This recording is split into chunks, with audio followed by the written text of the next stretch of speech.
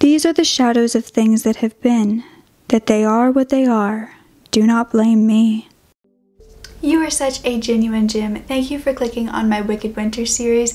I'm Brooke Makenna, but today's video is going to be about the ghosts of Christmas past, in the literal sense. So if you believe in the paranormal at all, you know that you can't really plan when you're going to see the spirits, or when you do, what their intentions really are. But these experiences all happened around Christmas, and they were not expecting them to join them. So if you celebrate, I want to say Merry Christmas, and let's discuss the literal ghosts of Christmas past. By the way, I am posting all the way up until New Year's Eve the 31st, so don't you worry, this is not the last video. I will continue to be posting, so you can come back tomorrow and see a whole new video from me.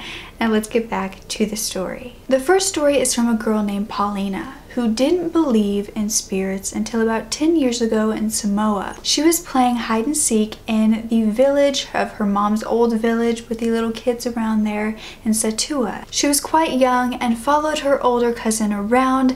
They were all hiding in the dark with no problem. They knew where to go because they all lived there, but she didn't. She was just visiting for the holidays. They were all hiding in the graveyard in the shadows, waiting for the boy who was it to go and find them. This boy went into the church and they watched him, and he never came back out. They went in and they found him passed out. And when he woke, he told them that there was a little boy at the altar who he thought was his brother, who he ran up to, tapped the shoulder, and then the boy disappeared in front of him. And that is when he fell to the ground, passing out. And even worse, this boy's brother had been at home the whole time. He never played with any of them. So why did the boy who was it think his brother was there? Who was it really? Another story began in 1995 around Christmas time, where a teen girl was at her aunt and uncle's house in North Dakota at a reservation. The other family members were watching TV, some of the kids were playing in the back rooms or asleep, but this teen girl and her aunt and uncle were around the table playing putting together a puzzle. This girl's cousin worked at a casino and would often get home around midnight to 1 a.m. And so she did this that night. She came in, she sat all of her stuff down, then she went to join them.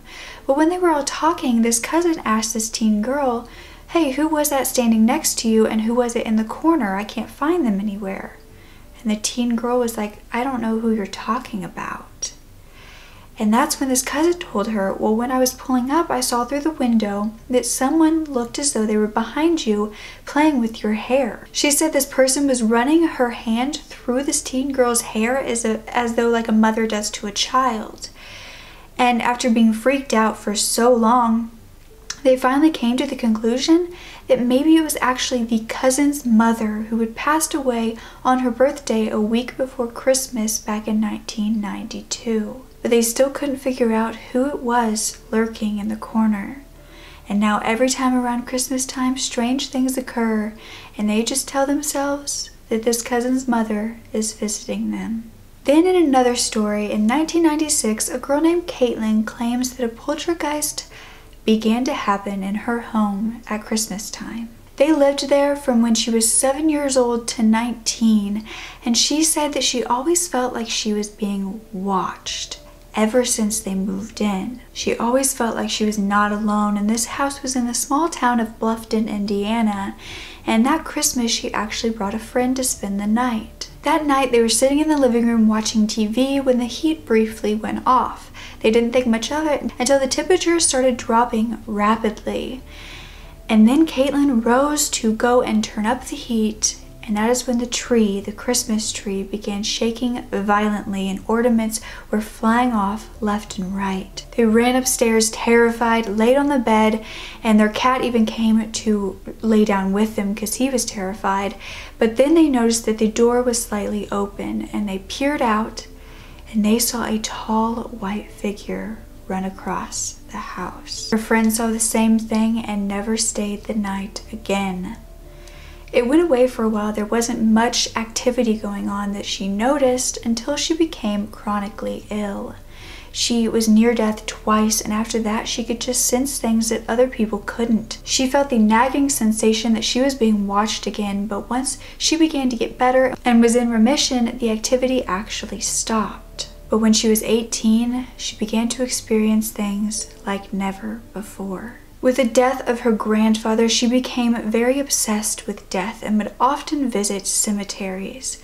But when this activity began again, it was in voices that she would hear. It was like the TV had been turned on. She would hear a flurry of voices coming from downstairs, or even more frightening, outside of her room. Her parents were asleep. She could hear them breathing through the vent because they were right next door. So she would go outside her room and kind of just look around, but there was never any TV on.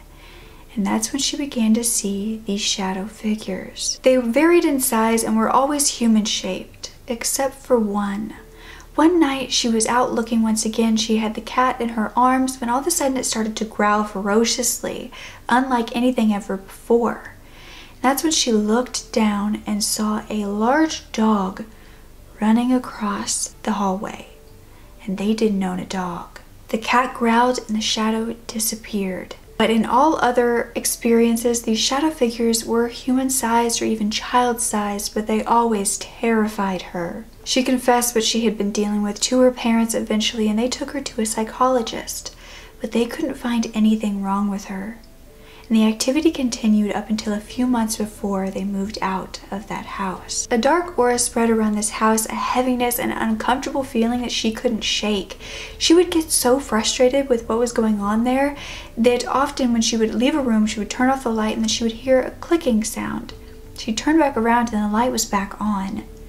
And at one point she got so frustrated that she said, "Quit playing games, could you shut the light off please?"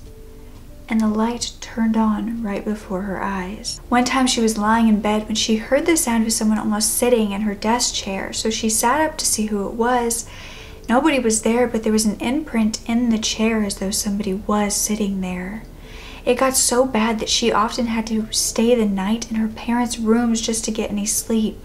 In August of 2008, they moved into a new house and nothing abnormal has happened since.